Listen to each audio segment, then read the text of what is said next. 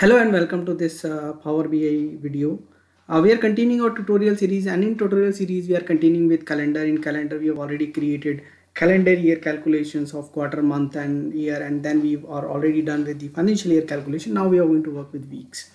Now for the weeks we need few columns which are basically weekday, week start, weekend and all those. So first of all, let's go ahead and create first column, which is week day. Okay, now weekday is nothing but week day date comma, and we are going to start it from Monday basically. So there are three options. So Monday we are going to call as 1, so we are going to take this 1 to 7, so we are going to call Monday as 1. So we are going to take this option, and then this is weekday. Now then second important column is week of year, and then definitely this is going to give us based on the calendar year, and there is no function for financial. We have to just do it like we created the difference. So we call it week of year, which is function is week number, and week number is again going to give us how it's going to 52 is going to return 1 to 52. It may have 53 also. So now again, because we are starting our weekday from Monday, we are going to start week also from this one. And then let's scroll and see how does it giving us number. So now, because basically we are not creating it for financial year, so it's starting with 14 because that's how we change our calendar. But let's see. Okay, fine. So it's ending at 52 and then 53, 2 days are in 53, and then again it's restarting. Fine. So this is fine.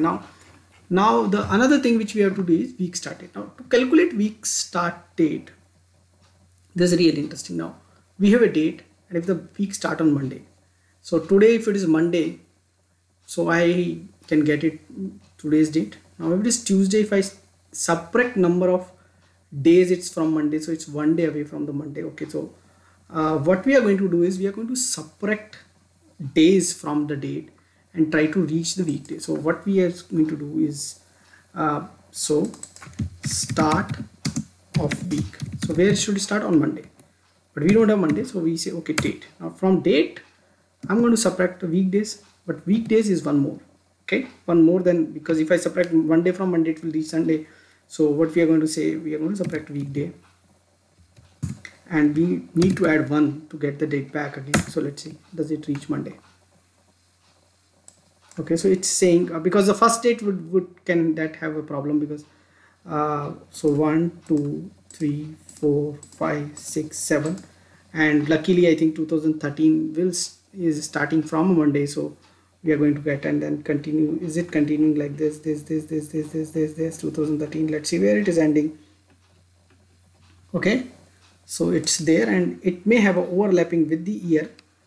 Okay, so 2014 few dates will be coming, because the week will start on 30 and 33 and 31 would be there, and then this week will continue, so that's fine. So now end it another other way, what one we could add it, or we can simply say okay, start of the week and plus 1. So we could say okay, end of the week is nothing but start of the week plus 6, not 7. We'll just find it out why it's not 7, because 7th day is the next week start again. So 6th day is going to end plus 6th day, means including that day.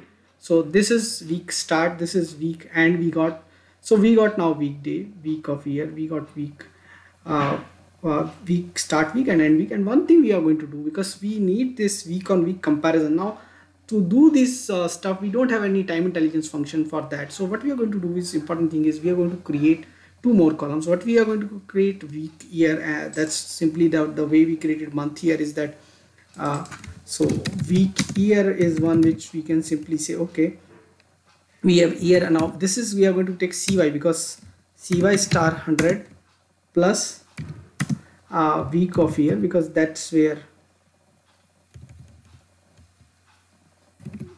week of year, let's see, and this should be plus.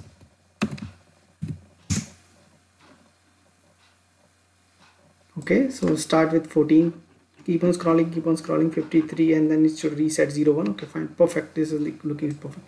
Now we are going to create a rank, and this rank is going to help us when we are going to do the time intelligence for week, because there is no cded function for that in Power BI. So we are going to create a week rank. Now we can either create it on week year or start of the week. Better we create it at the start of the week. So any kind of week we typically will be able to handle it better manner. So we call it rank X function, which is there for the rank, and we are going to say okay, all dates, which is to take all date. Now we are going to take start of the week, and next one we are going to change empty, and now we have to take ascending. By default it take descending. So and then we're going to take dense because we don't want to skip anything. So in this way now we have a week rank, which we are going to use into the time intelligence for the week. Now this is what we wanted to show you into this video. Thanks for watching this video. Thank you.